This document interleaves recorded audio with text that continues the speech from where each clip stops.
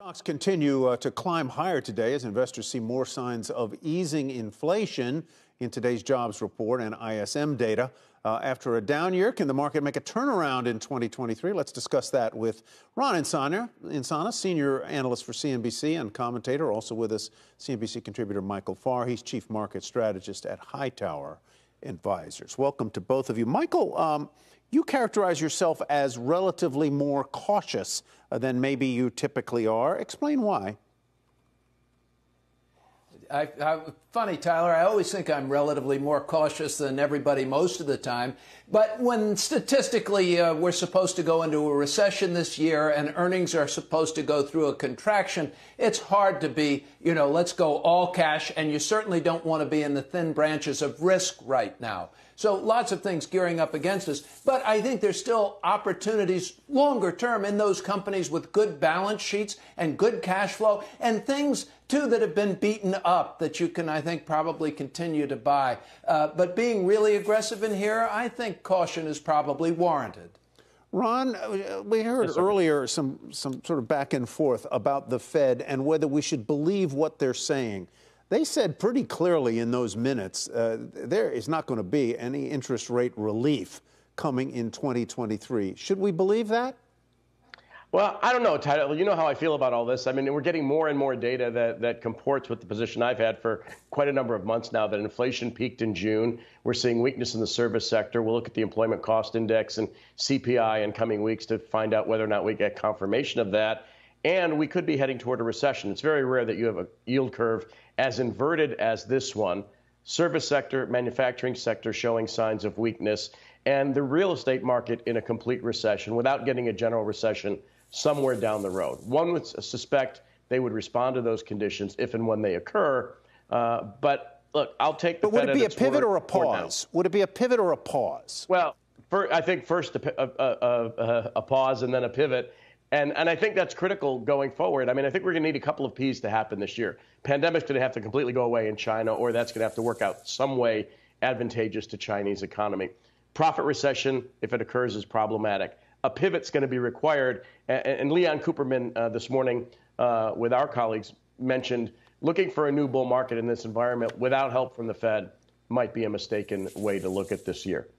How do we figure in, Michael Farr, the fact that the Fed is not only tightening rates, but unloading content off its balance sheet, and what that will mean? Well, I think they're doing exactly what they're doing what they said they were going to do, Tyler. They're tightening monetary conditions. And for the past 10 or 15 years, the Fed has been our backup. The facts here as investors in the markets, things would get tight, the Fed would cut rates, stock price.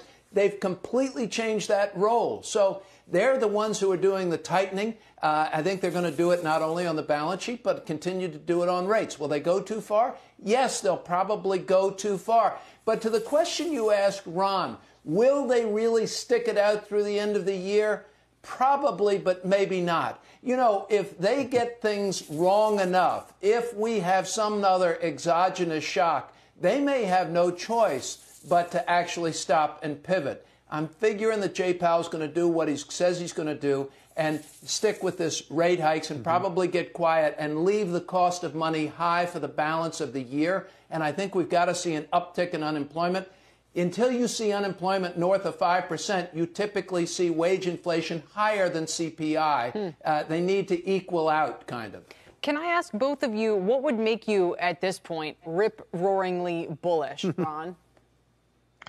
Fed would have to stop or pivot. I think that, from a secular perspective, Kelly, I think that's the only thing really that launches new bull markets. And you look across, the balance of history, and you do not get raging bull markets while the Fed is tightening. It's Marty Zweig, rules number 1 and 2, don't fight the Fed, don't fight the tape. And the tape has been erratic at best, even of late, with a positive week. So I think you need that tailwind to get a secular bull market in place. So, Michael, 3 of your choices. I want to move on to a 4th here. RTX, which is Raytheon, obviously defense and aerospace, Google and FDX. But I want to come back to a stock that I know you like to talk about, and that is Johnson & Johnson.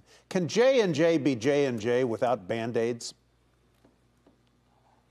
It always is tough when you can't have your big brand. One of my Other stocks I like is Mondelez, and they have Oreo cookies. God, they've got to keep Oreo cookies.